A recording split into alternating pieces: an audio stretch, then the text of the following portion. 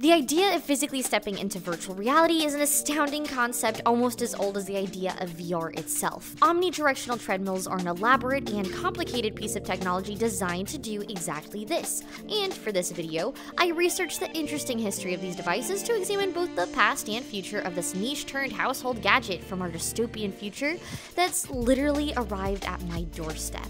Let's talk about ODTs.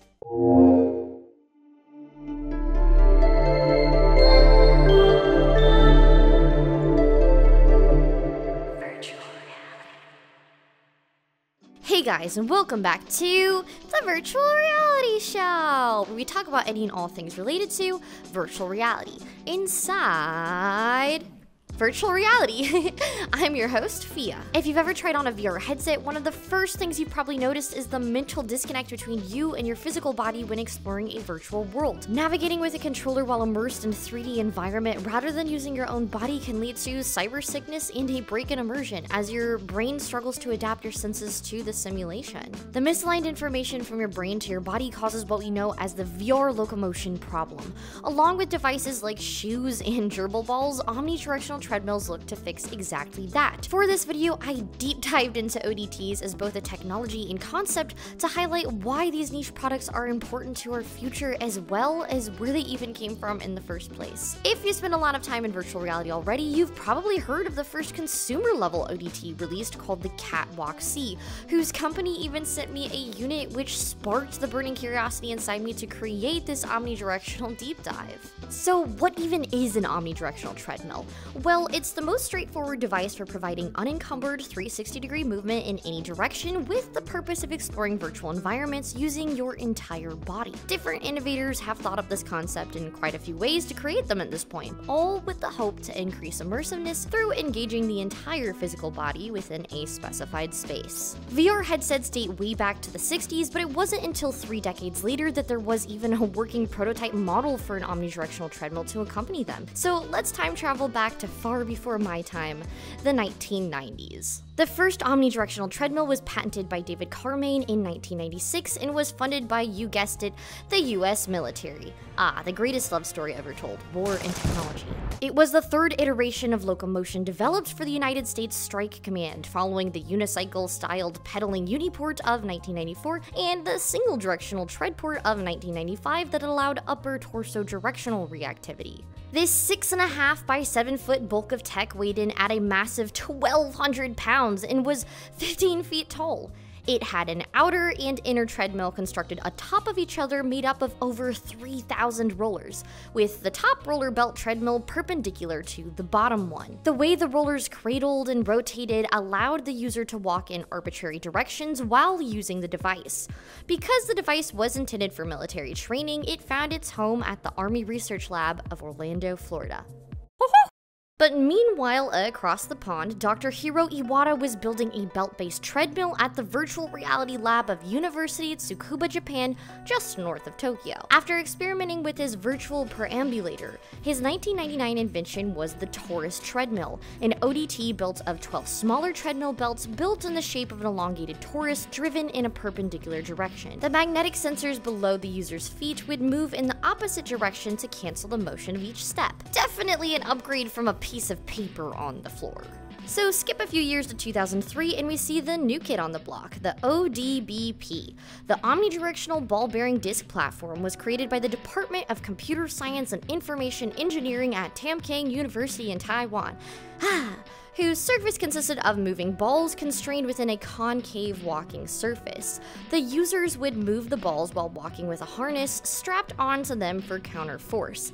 Man, gotta love balls. The same year Tamkang University was tripping on balls, the US Army started throwing money at the Cyberwalk Project, a second-generation belt-based ODT that evolved into its own research project in 2008, funded by the European Sixth Framework Program to a team consisting of a bunch of German researchers. This one was based on the Torus design of Iwata's ODT, but I quote, developed and implemented several new design solutions to overcome some of the shortcomings in Iwata's original design. These included improvements to normal walking speeds, a stronger ability to change speed and direction, compensations for walking velocity, and higher safety measures for users with no previous walking experience in mind. The Cyberwalk was 5 meters long on each side and used a Vicon motion capturing system. The mocap system would monitor the user's position and then compute estimates for their speed and direction to adjust the belts beneath them accordingly. Basically meaning that if you walk too far away from the center, the machine just pushes you back without abruptly throwing you off balance. Once the 2010s rolled around a few years after this project, we were met with the birth of Oculus, also marking the birth of consumer VR. 2012 started this era of VR commercialization with the launch of the original Oculus Kickstarter, but the building hype towards VR was growing outside of that, with major ODT companies getting their start quickly after. The Virtuix Omni Kickstarter launched in 2013, raising $1.1 million alone for their original ODT campaign, which has made them a hot name ever since, considering in 2013, barely anyone had their hands on VR to begin with. Kat VR also had their formation in 2013 and finally put out their Kickstarter in 2015 for the original iteration of their Catwalk Slidemill treadmill. Slidemills seem to be the best type of at-home omnidirectional treadmills we can get our hands on for the time being, but anyone who's watched Ready Player One probably has noticed that Wade Watts' home setup resembles that of the belted nature of the moving ones I mentioned from the 90s and 2000s. Well, believe it or not, the treadmill he uses in the movie is actually a real omnidirectional treadmill made by a real company, with maybe just a little movie magic thrown in that we don't even have to wait for it to exist. Infinidex started up in 2015, shortly before the release of the Oculus Rift CV1, as the founder was good friends with Oculus founder Palmer Luckey and wanted to wait for the true VR commercialization phase before pushing his own ODT company. This treadmill takes after the Cyberwalk in a lot of ways, but drops its massive size down, allowing it to even fit inside a 6x6 foot play space, and adds a support ring around the waist to compensate for easy stability.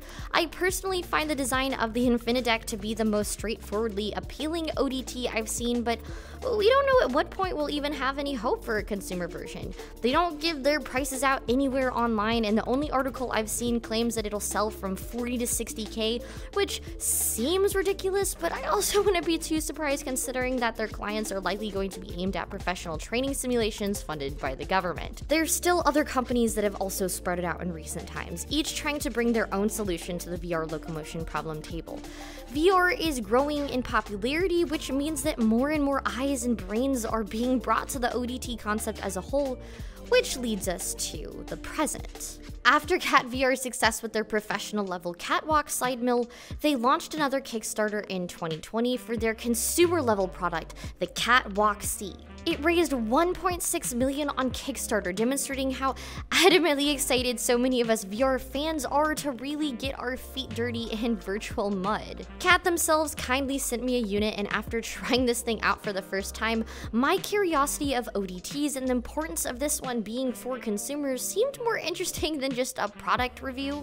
After hopping in VR to talk with a Kat representative, I think I realized the importance of a product like this being available for this price. So first of all, we need some freedom of movement, but we also need some stability, right? We need to be able to move up and down, to jump or crouch, but at the same time we need to be safe. We need to provide a treadmill that is lightweight and compact, but it also needs to be durable. So these are the things that are really difficult to achieve together, because they always stand in opposition with one another. I don't think even I had a true appreciation for how incredible this thing is before now.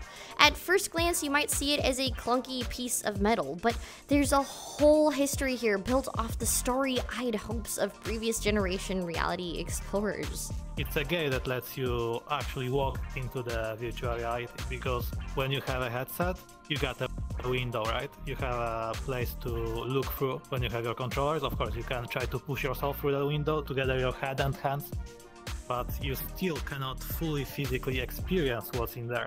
And we believe a treadmill gives you an actual gate to walk through and experience the virtual reality. Although Kat sent me this unit, this video is not a review about the Catwalk C. My honest thoughts are that it's far from feeling natural. It feels constrained, being in a waist harness, sliding around. It's pretty loud just to hop in on at any time of the day. It's not a product I would use on a regular basis as a daily VR user. But when you stop to realize that this is the first affordable iteration of a long-awaited niche futuristic piece of hardware technology that's been fantasized about since the idea of VR itself was first conceptualized, Well, I think it's got a lot going for it.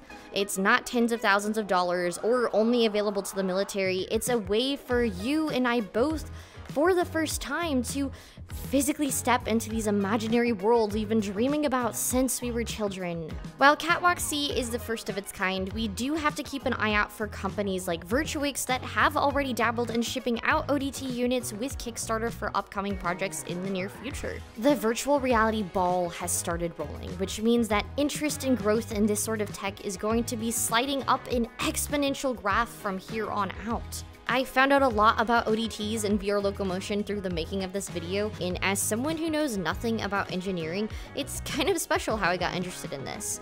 Treadmills, slide mills, rotating ball mills, there's a lot that's been made and more to come. ODTs are big and bulky and most likely will stay this way, even as they get better and cheaper just because of the nature of what they do. They aren't convenient or easy to use by any means, which is a big deterrent for people who may love VR and even have the money. For this reason, I'm honestly not sure they'll ever become a common commodity even among VR enthusiasts, but I do believe that for those such as myself with a burning desire to explore every inch of the infinite frontier that is virtual reality, there is something bright right now below our horizon. If you enjoyed this video, then please give it a like and subscribe to the Virtual Reality Show channel. This was a long time coming and a lot of work to research since there's very little information about the history of omnidirectional treadmills anywhere online. Huge thanks to Kat VR for sending me a unit and inspiring me to make this video.